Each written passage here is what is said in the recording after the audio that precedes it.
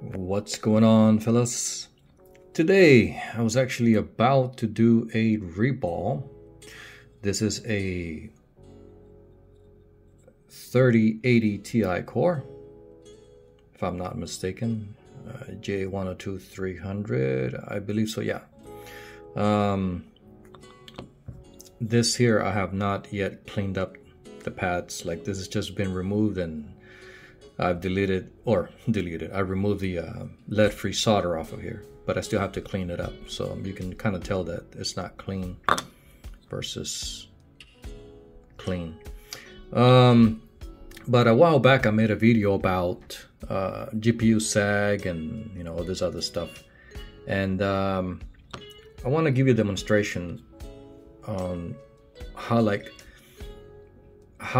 bad the issue is when you let your GPU sag in your system without any support or not installed on a vertical riser. And I don't mean the vertical riser that's included with your case. I mean a third-party riser. Okay, so if you thought that GPU cores don't bend, you are in for a treat. The 3090 and the 3080 especially, because these are huge cores. What is this? This looks like I don't know where this core came from, but I think this is a 3070 or 3070 Ti. I have to clean this up, but anyway, if you look at the comparisons there, okay, so this is one of the main reasons why this happens. Like, if you look at this core from the side, it looks okay. It doesn't look bad, like it doesn't look bowed or anything. This one here, you can kind of see it's bowed a little bit, right? But the one that I was about to reball, I didn't notice this until like I took it out and I was looking like this. I was looking sideways to look at the pads, and then I noticed how bad this is. Let me just for reference, so you guys can get a better idea what I'm talking about here. I'm sorry, it's hard. I mean, I know I should be using a tripod, but this is not going to be a long video, so I didn't think I would use a tripod. So you can kind of see the gap right there in the middle, and when I add the balls, that would even make that gap even bigger, even though you will have balls in the middle too, but just because of the sides being, having balls, this will increase that gap further, potentially causing problems for the balls in the middle. This is what happens when the board is bowed because of sag. These cores, especially these cores, 3080, 3090s, they suffer from a lot of failure due to the sag and the bowing of the core. So let's look at the second one here, just for reference, so it makes more sense.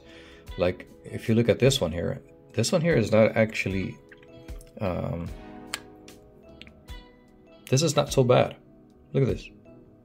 It's almost perfect. So there's no issue with this one. I think I'm going to stick to this one here instead and kind of stay away from that one, even though it's, yeah, I already cleaned it up. Let's look at the 3070, because I believe that's what this core is.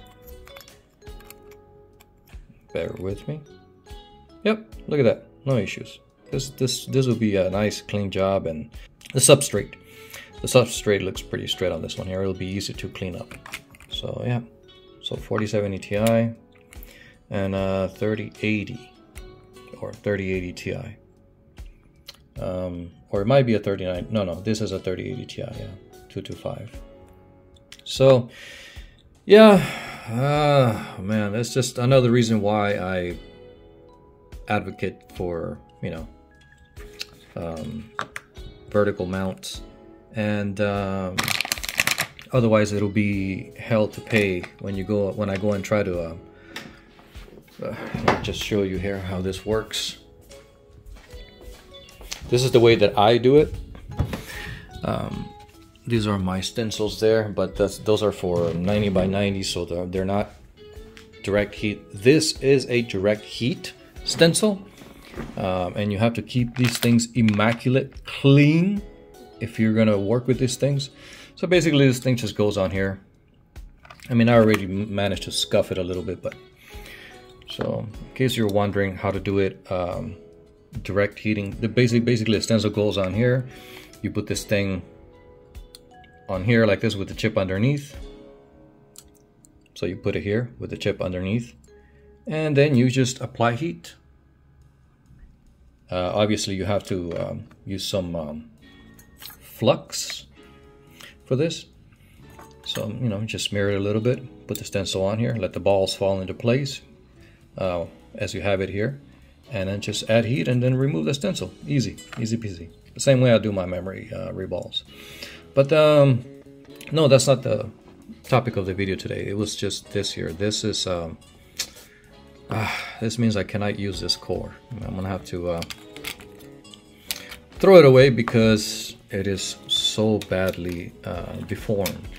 But anyway, that was it. It was just a rant about sagging cards and what happens to the not only the board but also the GPU cores. They do bow, and when that does happen, they become either unusable because pads get ripped from like this area here or from this area here,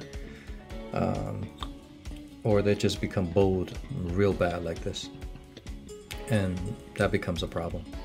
All right, see you guys in the next one. Take care. Bye-bye.